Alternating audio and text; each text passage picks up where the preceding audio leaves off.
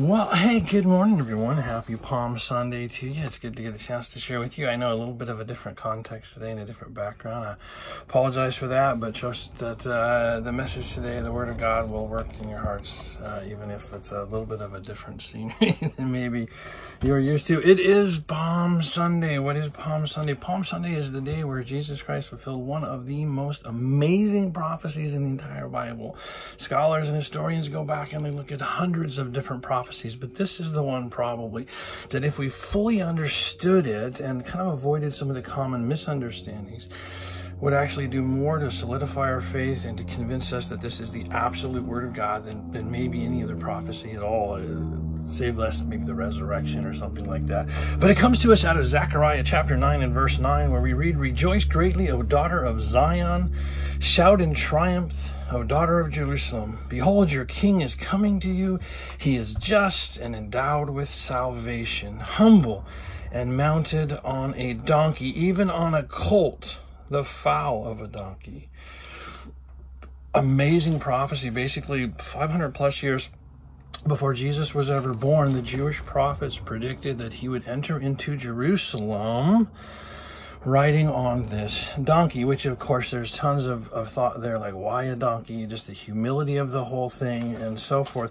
But then if we read the fulfillment of it, and join me today if you would in Luke chapter 19, in what we call the triumphal entry. That's kind of more our name than anything else. But Luke chapter 19, verse 28 says, "After he had said these things, he went up on ahead, going to Jerusalem.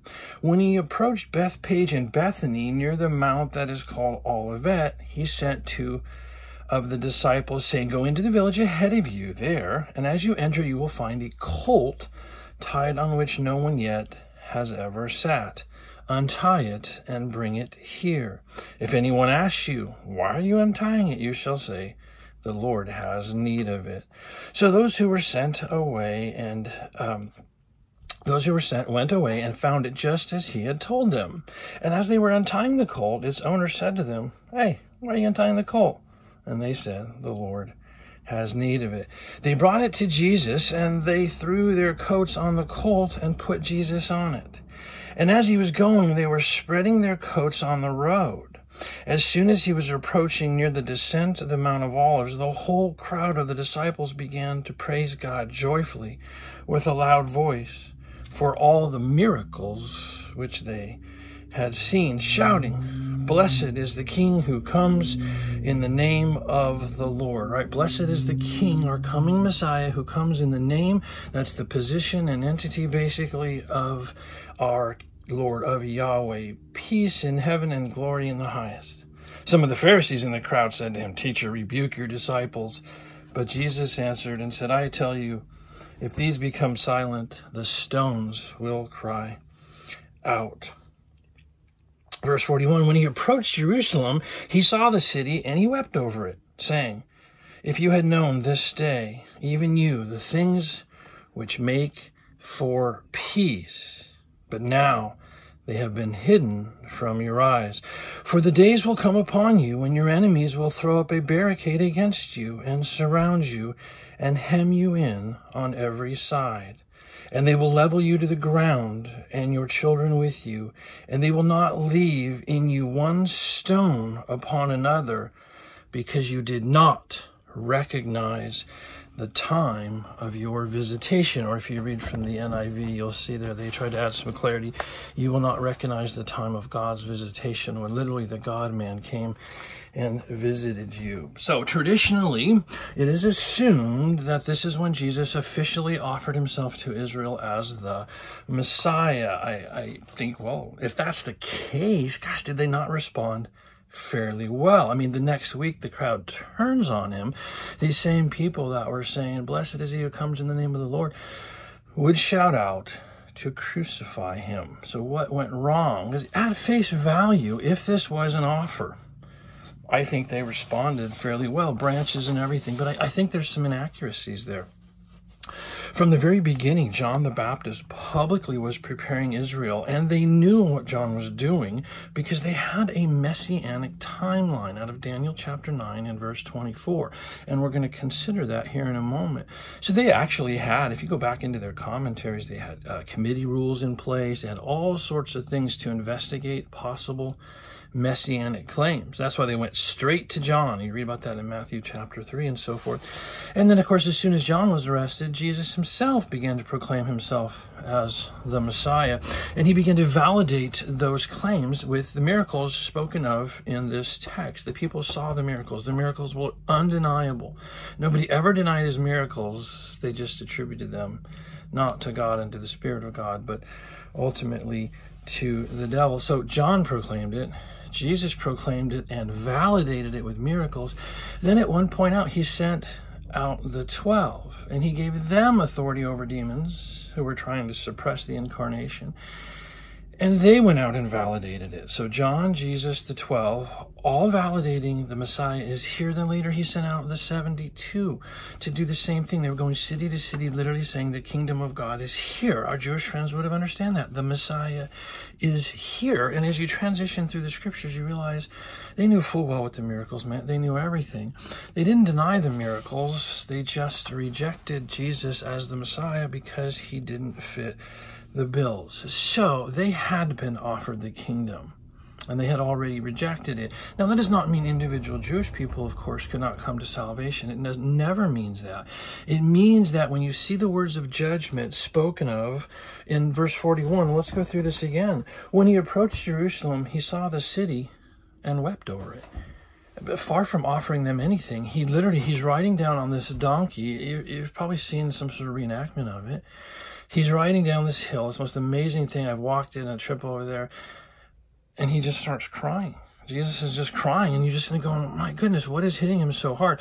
Well, he realizes the end is near. He knows what's going on with his crowd. They've already, as a nation, completely rejected the idea that he was the divine Messiah. And he spoke only words of judgment against them, basically prophetically saying Rome is going to come in here and completely destroy this. And they did. In 70 AD, Rome rode in, killed over 1 million Jewish people. The rest of them, the diaspora, scattered throughout the known world, primarily in Europe. And of course, we could pick up our study in ancient history in the 13th century and so forth and follow their progression all the way back to the World War, which gave them their land and so forth. But no, I do not see a Jesus showing up going, hey, now it's time to make a decision. Now's the offer. Accept me or else. It's just not what happened. They had already made their decision. And so literally Jesus came in crying over the disaster. And I think it's so personal and it's so powerful. And I think we're going to do it separated from a holiday. But when we really get into the garden, there's nothing of Gethsemane. There's nothing that impacts us other than the humanity of Jesus as he kind of cries out. At one point, you even see him talk about his failure to reunite the house of Judah back to God and some other things. But just really, really sad. What was he weeping over? Remember, Jesus is God incarnate. He's Yahweh himself. He is the creator and sustainer of all things. It was him that walked in the garden with Adam. And he watched that one sin. He didn't want robots. So he gave them that free will to decide, and they rebelled against him. And so have all of we. But he saw what became of that simple Renaissance act of defiance where Adam said, no, thank you. I want to be in charge. The murder, the mayhem, the wars, the devastation to the human race has got to be front and center on Jesus' heart. And then everything he had done, how many times throughout the Old Testament, throughout their Bible, did he portray these truths to Israel? He gave them indications like the story of Abraham and Isaac, where the son just kind of goes willing to be sacrificed under the hand of the father. And it just echoes the text of Isaiah where he was like a lamb led to slaughter. And they had the Passover celebration, and they had all these amazing things. And yet, when they got this incredible chunk of truth from God, they completely rejected it and pursued their own righteousness and pursued their own things. I think it devastated him. I think this Passion Week, as we call it, We call it that, by the way, because it's something that the old King James referred to it as his passion, what he was passionate about and so forth. But yeah, he was not, in a very raw sense, offering himself as the Messiah. Individuals in that crowd put 2 and 2 together and believed that he was their divine Savior. In that moment, their sins are forgiven, just like you and I. But in a broader sense, that's not necessarily what is going on here. Is what a lot of people assume. No offer was made. Only words of judgment and a disastrous future. So if he wasn't presenting himself as the here I am, cat's out of the bag, the secrets, that there was never a secret. There was time and place where Jesus said, shh, you don't tell anybody. Because he wanted people to discover things on their own. He wanted them to see the miracles, know the Old Testament, and pursue them. They didn't want all this word of mouth and so forth. So there were strategic reasons why we hear things like, shh, don't tell anybody. But we bought into the idea that his messianic role was some massive secret, and I push back on that every chance I get. It's not the case, and one of the reasons I push back on that little rabbit trail here is because seeing the distinction in Matthew chapter 12 and Luke chapter 13, where Jesus transitions away from doing miracles to validate his office in an attempt to get Israel to repent and accept them as the Messiah. He was done with that. That very day that they attributed his miracles to the devil, he began to speak in parables. And that's why this text says, these things have been hidden from your eyes. He hid them by teaching in parables they wouldn't understand. He transitioned from Israel to the disciples in preparation for their ministry, of which you, my friends, and myself are a product. We are a product of the time he spent with those disciples. They were commissioned to start the church. They carried the baton. So by pointing these things out, I just take us back to that greatest transition, Matthew 12, Luke 13. Because if we miss it, then we begin to treat the synoptic gospels in the same way we might treat the book of Romans or Ephesians, as is carrying so much theological weight for the church.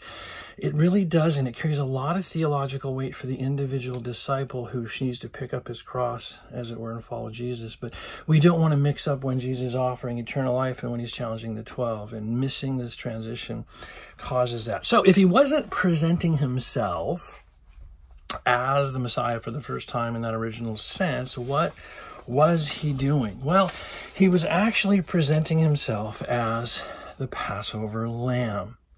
See, Israel had a number of feasts. It had the Feast of Tabernacles, which would be celebrated in our September, and their Sukkot, I believe it's called. And they had the Feast of the Passover. All of these feasts portrayed a future experiential relationship that Israel would have with their Messiah, right? So the Passover pointed to the atonement, right? Where the blood of the Messiah would be shed for the forgiveness of sins. Very consistent with Isaiah 52, Isaiah 53. You get into Psalm 22, right? So the Passover, it's got to be front and center to bring us the peace with God. It really does portray the cross. Then you would take the Feast of Tabernacles, and that at the Feast of Tabernacles is where they would celebrate this feast every September in preparation for their Messiah coming. So they would walk through a number of rituals, some of which included the reading of Psalm 118, blessed is he who comes in the name of the Lord, and so forth. And then the palm branches and all that. And what the Feast of Tabernacles looked to is a time when essentially we went 100% back to the Garden of Eden, where redeemed mankind now lived in tabernacle, means to dwell together with their Messiah. That would be celebrated in September. Well, it wasn't September. It was March, and a very specific date in March, and I'll get back to that in just a minute. The bottom line here, guys, is our Jewish friends, because of ideas, agendas, and the concept of the blind following the blind, they had the wrong feast. They were throwing down palm branches thinking, yes, if he's the Messiah, fix all of our problems.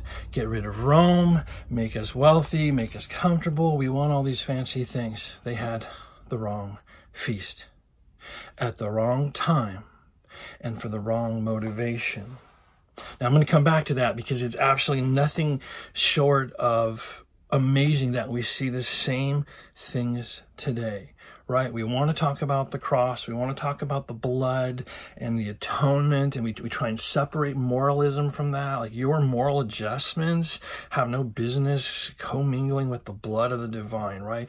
Keep the fuzzy relationship, God bless me, I love you, Father, Abba, Father, all that stuff needs to stand on the other side of the Passover, needs to stand on the other side of the cross. And so what happens today is we project over or quickly through the cross, and we present to people an intimate relationship void of the spread of divine blood.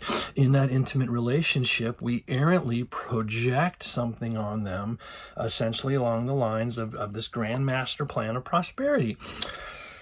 And then people grow disenchanted.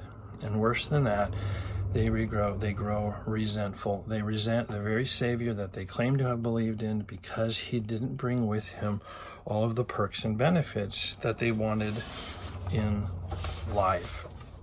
And it's actually really, really sad. But what's interesting is Exodus chapter 12. I want to cover this for a minute because if you're interested, I'd love to follow up with you on this, but I don't want to take a whole lot of time today because the reality is most of us accept the Christian faith without a whole lot of questions, and we don't dig into the deeper things. But this holiday can be pinpointed without using the New Testament, which is where any fabrication would have occurred, by looking at the Old Testament, by looking at Persian history, and by looking at the Jewish calendar and Roman history. We can actually pinpoint the very day that Jesus rode in on this donkey. It's fantastic and powerful. I'm going to try and explain it for just a minute without dwelling on it too long. And if I've got your attention, you can use YouTube and look at the chronology by Dr. Harold Honer. It's absolutely fantastic.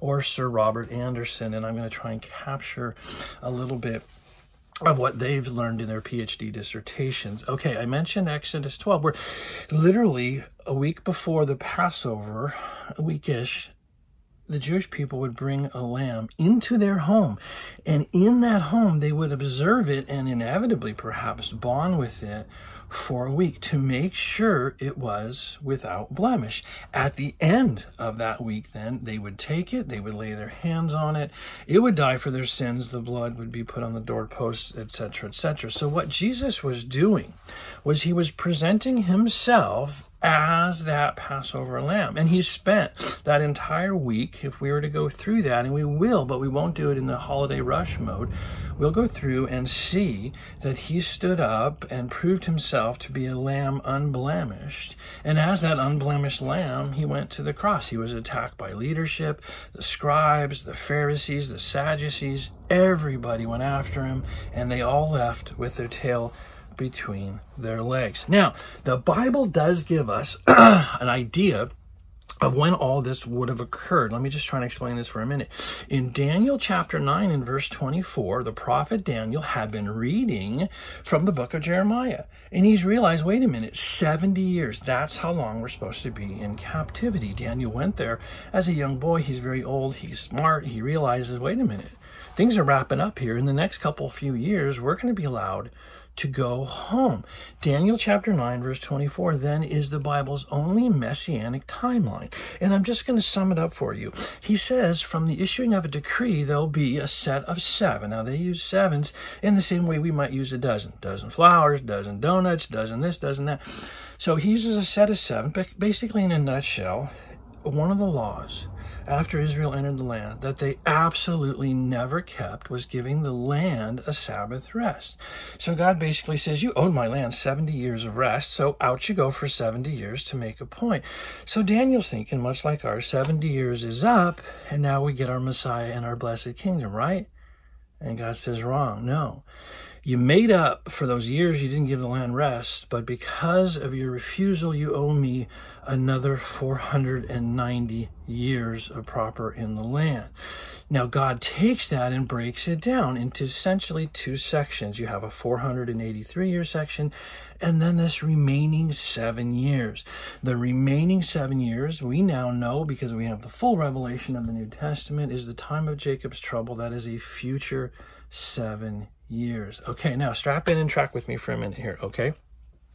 When's the issuing of the decree? If we go to the book of Nehemiah, Nehemiah was a wine taster for the king. Now, that's not necessarily a fellowship job because everybody wanted to kill the king. So when the king had wine made, he would hand it to Nehemiah and see if Nehemiah survived. So Nehemiah sips the wine, doesn't drop dead.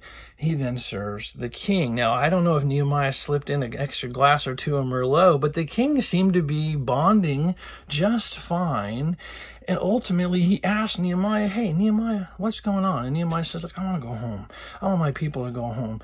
And so ultimately, I'm being silly, whether the wine was involved or not, Nehemiah's ministry, Nehemiah's role, they got the decree. And if we look in Nehemiah, there's a little bit of dating. It says in the 20th year, etc., of Artaxerxes. I'm going to call him Artie going forward, if that's okay. In the 20th year of Artie's reign. So now we go back and look in Persian history, lo and behold, tells us when his dad died.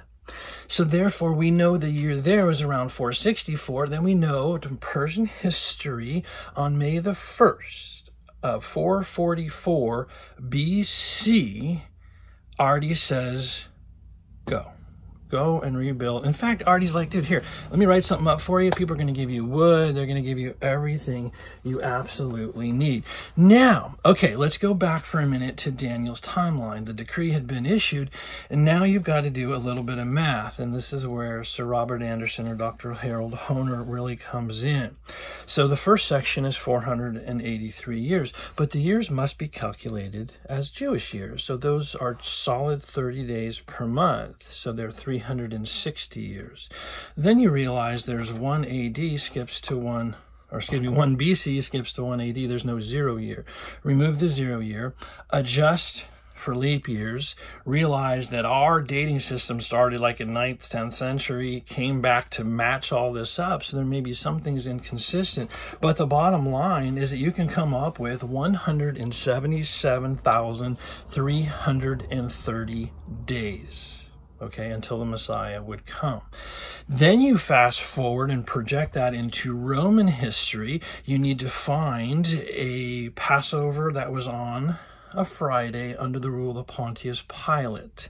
We do the math, and that puts Jesus riding in on that donkey, and we now understand the fulfillment of Daniel 9:24 and the book of Nehemiah's recording of the decree puts Jesus riding into Jerusalem on Palm Sunday before his crucifixion, which we believe would have been April 3rd of 33 AD, which puts the first Palm Sunday on March 26th, I believe. Now, to a lot of us, we're like, hey, just give me more Jesus. That's all fantastic. Do you understand? It would be absolutely impossible for the New Testament authors to have calculated any of this. They didn't have the knowledge of the Persian history. They didn't have the knowledge of Roman history. And this absolutely would be unable to fake this. It's probably one of the most powerful things in the Bible if you take the time to study it out. But most of us are like, hey, I believe in Jesus. I'm not worried about the time. And that's fantastic. But there is an expectation that we know these things, right? Even what Christ says interacting with them, you didn't know the time of your visitation. You didn't get your Old Testament solid enough, right? And is there not a strong, massive point of application in the New Testament? Because in the same way that he came the first time, we are told he's coming back. Now, we do not have the same timeline at all. There's no timeline. And we know he's coming back first part way for the church and then with the church to establish his kingdom. But I wonder when he comes back the second time for us, if he might say something similar, as you were completely unaware, you were completely unprepared for me, for the judgment seat of Christ, you were still living in your sin, you're still being selfish, and all those things. Did you not know this was going to happen? And it just so, there's a little bit of a play there in application. But let's go back to what we were first talking about. Let's go back and talk about these mixing up of these holidays and essentially their motivation. Because by the end of that week, they went from throwing down palm branches, right, and yelling, Hosanna, blessed is he who comes in the name of the Lord, to yelling, crucify him. And Pilate goes, wait a minute, behold your king. And they're like, we have no king but Caesar. Essentially, what they had become was a crowd full of Judas's. When we see Judas Iscariot, he never believed in Jesus as his divine savior. I think Jesus would do better if he'd never been born. Like, there's no doubt about his eternal destiny, in my opinion. But how is it that this happens? How is it that people spend so much time in and around him, and yet they're selling crucify him? Because, and this is what's true of us today, and this is what's very dangerous for us.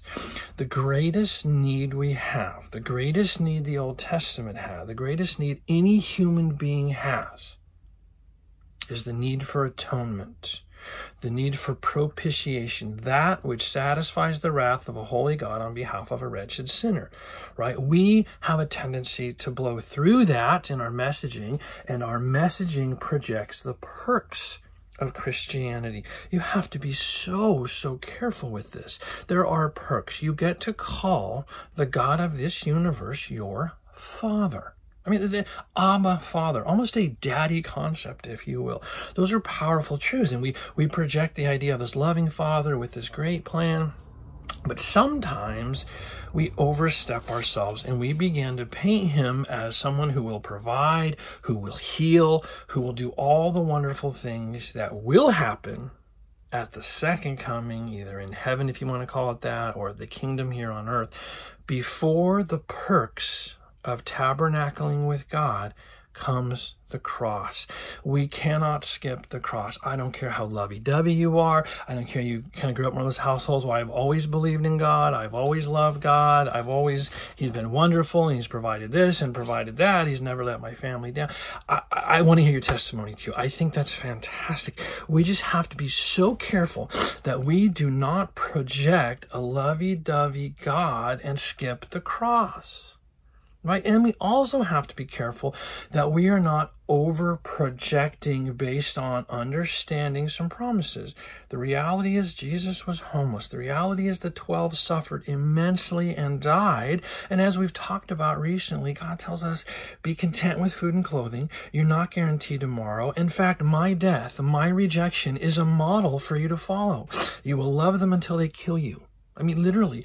So we've created a Christianity where there's all these little side ministries. Oh, do this and you'll get healed. Do this and you'll get wealthy. Do this and this plan for your life. And I mean, some of that has an element of truth to it. But when we project that, it had better be when that individual stares the law, God's holy standard. Love the Lord your God with all your heart, all your soul, all your mind, and that means all the time. Do you want a lovey-dovey God? That's the condition you come to him for your lovey-dovey. Or you come through the cross, at which Christ fulfills all that for you. But we just have this bad habit of blasting through the cross, blasting through the idea of being born again, and right into inviting people into this relationship. I mean, this is as much fact as any other scientific thing. We, as broken human beings, will carry our concept of our Father right over into our Heavenly Father. Right? So if Dad spoiled us, there's an expectation. Look, my dad bought me the new car, my dad this, my dad that. Then why isn't he providing for me? People grow disenchanted, and in the end, they end up, and this is the worst, and I've seen this a number of times, professing Christians no longer just kind of middle of the road. They turn on Jesus, and then resentful, leave the church, poke at people. Not my job. Bible never tells me to sit around and try and figure out who's saved. It doesn't. But I've seen this a number of times when people leave the faith resentful, and it's just so sad. Their greatest need is atonement for sins. It was the Passover. Our greatest need is the fulfillment of the Passover, which is the divine Son of God crucified for your sins. Come through the blood. It's not a moral issue, it's a faith issue. On the other side of the cross is a loving Father who says, now you're cleansed. Now you're good. Now turn and look at this lost world. We're going to party. You're going to have comfort, perks, benefits, healing. I'll wipe away every tear. I'll restore every relationship. I will do everything anybody could ever want, but not until the second coming. Life here is going to be brutal. Pick up your cross and follow me. Do you see how these messages need to have their proper context? Our Jewish friends completely ignored Isaiah 52 and 53 in their Bible. They completely ignored Psalm 22, which literally their Messiah speaks to them from the cross. They skipped it, and they wanted to go full bore into their greatest need, which was liberation from Rome. Health, wealth, comfort, and peace. And all of it comes from the fact that whether we want to admit it or not, whether we realize it or not, we can't stand life in a broken world. This is always something hurts, always something wrong. And so we're always looking for that peace. Look, peace is a beautiful thing. God brought us peace through the cross. Romans 5:1, having been justified, that's declared righteous in the courtroom of God, we have peace with God. Peace. John 16:33, Jesus is warning them. We looked at this a couple weeks ago. In me, you're going to have peace. We have that union now on the other side of the cross. We're close. We're close with the Father. We're close with the Son. But step out into a nasty, violent world that wants to kill us. Can you take that peace with you? Can you take a peace with you that is not based on your smile? Not based on his provision under this master plan that we so often like to project on one another. And I'm not saying it's completely wrong. I'm just saying we have to step back. The fulfillment of the master plan is probably on the other side of that final trumpet. Okay, life's going to be a little bit tough, and we have to live by faith. So what is it you want from Jesus that might tempt you to skip the cross? Excuse me. They wanted liberation from Rome.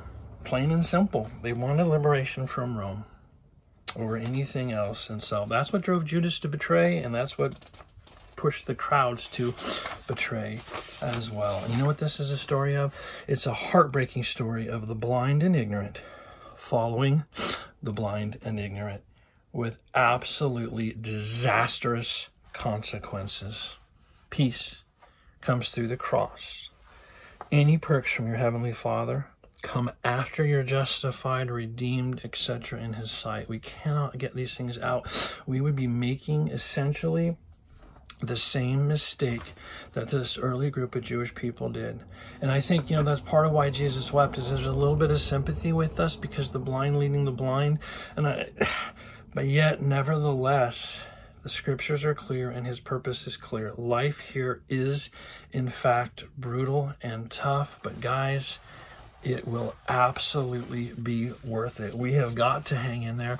We have got to stay faithful and understand. So just a little bit of challenge for you to ponder maybe this Passion Week as you go through, and I would encourage you, to read through all the encounters this week, all the ways they went after Jesus, and see if there's any of kind of that stuff in your heart, like he hasn't done enough, or he's not at peace, or what is it that you want from him that maybe is causing you to be a little disenchanted as a Christian? Because maybe we've all kind of bought in a little too much to getting the goodies now and not waiting for heaven to get our goodies. So work through that a little bit. I think it would be really, really healthy. I've struggled with this. Why this?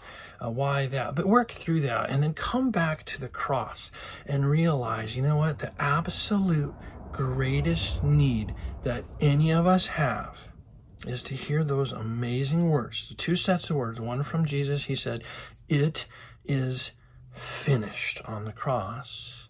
And then to look at the resurrection, which we'll do next Sunday, which is our Heavenly Father's way of showing us, I accept the death of my Son as payment in full for you. And that, my friends, brings peace. The road from here to the grave, the road from here to glory might be tough. Are we going to hang it out? Or are we going to complain and get disenchanted? No. Pick up your cross. Let's follow him. Let's stay faithful as a church and watch what he will do. Sometimes in the here and now, but primarily when he returns. Look forward to Easter next week. The weather forecast looking beautiful. Hopefully, maybe a few of you will stretch yourselves a little bit and come out and join us. We'd love to have you. In the meantime, just know we're here for you and would love to do anything we can to encourage you in your walk. The virus really seems to be plummeting. Vaccines are getting into most people now that really want them. And so really look forward to the day when we're all together again. Hey, I want to give, before we wrap up, I'm going to close with prayer on this, but I believe it's going to be May 6th or May 7th. Larry, Mesa, and Kate are going to move out of their apartment, which is on the second floor, into a home that's been provided near the beach in Oxnard. And Larry's kind of a surfer guy, just here in the ocean, and being able to walk on the beach as he aligns himself to continue to fight this cancer. We want to move him as a church. So I'm kind of asking, guys, I don't know, maybe you can get a floating holiday. This would be a chance to pick up your cross a little bit. Take that floating holiday. Let's move this couple and move them right and make sure they don't spend a dime or don't have to worry about it. So if you'd be willing to donate donate your time or a truck or whatever, we'd appreciate that. And I think there's such a good example for our church right now, because they literally had to come to terms with all the perks that all of us look forward to are taken away from them, and they're staring death and what comes next in the face. And I think we would do well to adjust ourselves to their circumstances and to their attitude, lest we become disenchanted. Not everything is puppy dogs and bowls of cherries, is it? It's tough sometimes, and we're with you guys.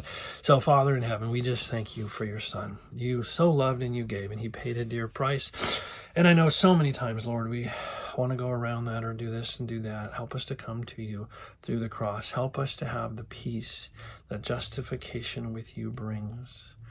And the side perks you choose to bless are wonderful, but if you don't, help us to stay the course, to reach as many people as we can, to walk alongside Kate and Larry in this difficult time and honor you in that. And we will look forward to your kingdom come, Lord. Oh, so much. Thank you. In Jesus' name I pray. Amen. And I will see you guys soon. Love you. Take care. If there's anything we can do, please let me know.